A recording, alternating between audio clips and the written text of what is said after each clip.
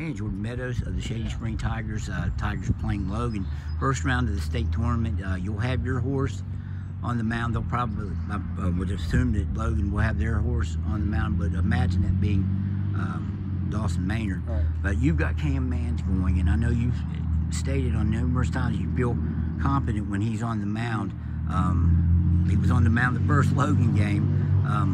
It didn't work out. What will he have to do different to make this a successful start at Power Park? Yeah, one crazy thing about that is Cam averages about 10 strikeouts a game, and against Logan he had 0. I think he was just kind of like he wasn't hitting his spots as well as he usually does.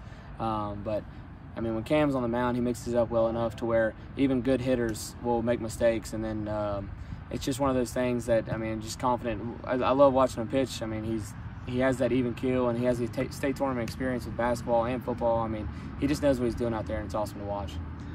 How would that carry over the fact that he's played? Well, he's played 6 state tournament games in basketball, made the playoffs last year in football. Right. How does that carry over into football?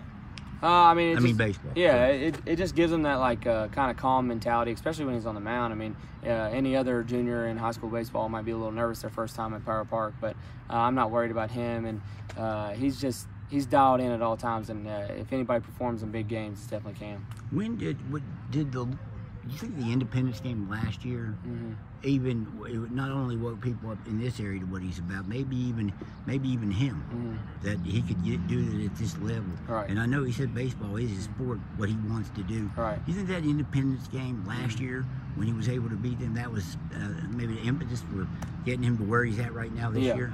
Yeah, because freshman year he didn't get to play because of COVID, and then sophomore year he didn't get to play all the way until May because they were running a state tournament run with COVID. It got pushed everything back, so he really didn't get going until sectional started against Independence in that first big game where he threw a one-hitter against Independence. I mean, that kind of put him on the map, which we all knew what he was capable of. But then this year he said he wanted to redeem himself and do it again at Independence, and he did. I mean, he put us in the driver's seat. But I mean, Cam with only 1 loss in the year to Logan, he kind of wants to redeem himself against Logan and make it happen. What's the one thing about him that makes him one of the best pitchers in your mind in this area, if not the state? Well, I mean, obviously he has the velo. He throws 85, 86, but I mean, his curveball is probably one of the craziest things I've ever seen. And he mixes it up well. He's smart enough on the mound that no matter what our pitching coach calls, he's smart enough to do the right things. So you have the utmost confidence he's going to go down there and do what he does? Yeah, he's going to do what he does. I mean, like I said, if anybody performs in big games, it's definitely Cam. Do you feel like you have guys ready? If you know, the state tournament's a weird thing. Sometimes, I think it happened with Independence last year when they had to go to sites. Do you feel like you got guys the rotation way you need it to be for this last 2-game push? Yeah, I mean, obviously you got to play to win the first one to get to the state championship. So we got Alex and David, and with the day's rest on Friday, we can throw them 50 pitches and still be able to pitch in the state championship. So we're going to try to do everything we can to win the first one because, I mean, you can't play for tomorrow and when you get to Charleston. One more on pitching. I would imagine at this point you can't say too much about David Young either. The job he did. Yeah, Iceman Young. I mean, whenever you got a game 3 against Bluefield and we just tell him to throw strikes, I mean, he pitches for contact, but the kid's a stud. He's the Greg Max of our team.